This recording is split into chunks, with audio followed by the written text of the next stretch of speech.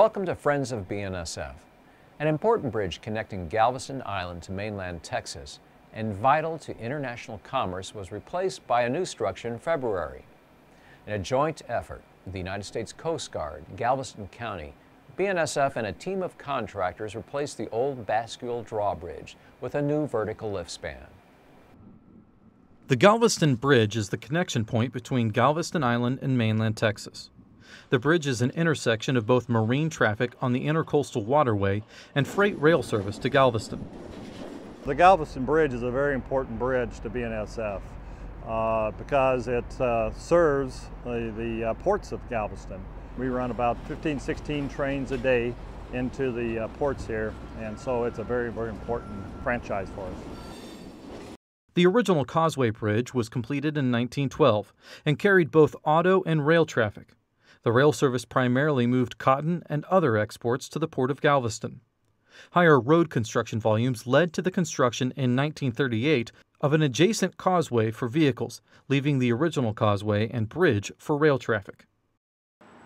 Over the years, marine traffic on the intercoastal waterway continued to grow. Today, an average of 60 marine vessels pass under the drawbridge. Although the bascule structure was built as recently as 1988, the 109-foot channel opening became inadequate for commercial shipping. In 2001, the Coast Guard deemed the bridge a navigational hazard, meaning it sustained collisions with marine traffic on a regular basis. It's a navigation channel, and it was hit very frequently because of the opening. There was only 109 feet of clearance, horizontal clearance for the mariners. The replacement of the bridge is financed primarily through the Truman-Hobbs Act and American Recovery and Reinvestment Act.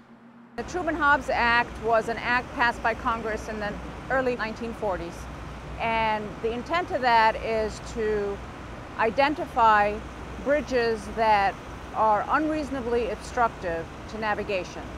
And so typically they're older bridges that, when they were constructed, met the reasonable needs of navigation.